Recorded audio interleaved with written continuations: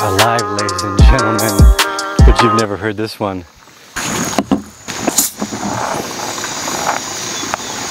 Boom, we are alive, ladies and gentlemen. I thought what would be fun today is it's been about a year since we did our The Road Ahead video. Last time we touched base was in the heat of the bull market in 2021, and it was a recognizable shift for me and a favorable moment as well, because it marked the kind of transition into focused venture capital, and from that point on, I guess, kind of Web3 play to earn, play to own games. Throughout my years of research, I've started to focus on things that are less contentious. There are a bunch of very highly valuable conversations that are also very contentious. I don't know why this is, but people are always like, oh, you shouldn't talk about politics at the dinner table. It's almost as if the conversations that are most important are reserved for when we should be having them with people at a dinner table, but we don't have that anymore. So I guess the point of that is the video games really held a space where if we were talking about money and politics or governance, I guess is another way to say it, for quite a long time. And video game seems to be this kind of Trojan horse that may allow like the mycelium of this technology to take over without a whole lot of people noticing. So part of me expects a bunch of tumultuous changes in the market. All around the globe, you've got people rioting and standing up for different rights and the rising costs of living. And I commend these people. But importantly, I want to know what's going to be on the other side. And it's one of those weird things. Games have been there for a really long time. I don't know if you guys saw this the other day, but on Twitter I posted a video of some kids playing a video game. They're like waist high in water. It was flooding, I guess, and they just moved their computer up and they kept playing games. People love playing video games. And one of the ideas that really kind of caught me in this at the beginning of the pandemic was when people started to earn more money playing Axie Infinity than they would at a standard wage. We had the CEO of Splinterlands on.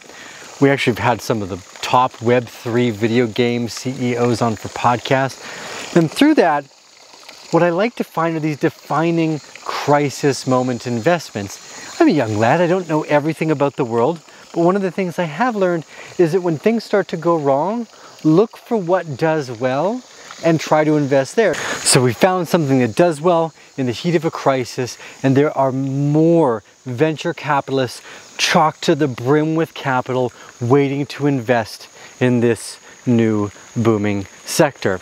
Now, for those of you that don't know, venture capital, for the most part, if they are a real venture vehicle, and by that I mean they follow specific venture capital mandates with their LPs, etc., they have to spend all that capital in investments within a set time frame, usually somewhere between 5 and 10 years. I'm doing a lot of hand talking. Please insert accordion here.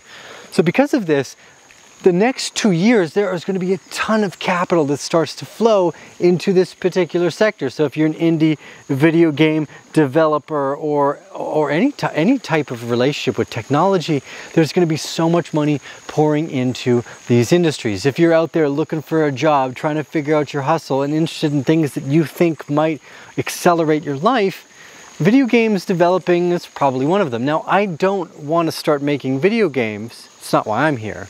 I'm not going to do that.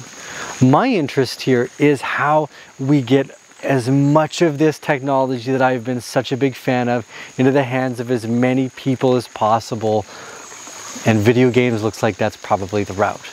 So through some abstract road, that's where we've ended up today. The growth and the potential behind ideas like NFTs as identity. So I just wanted to, first off, take a look at what we've done over the last year, kind of where the focus has been. Again, just take another moment out for a thank all of you to the Bear family.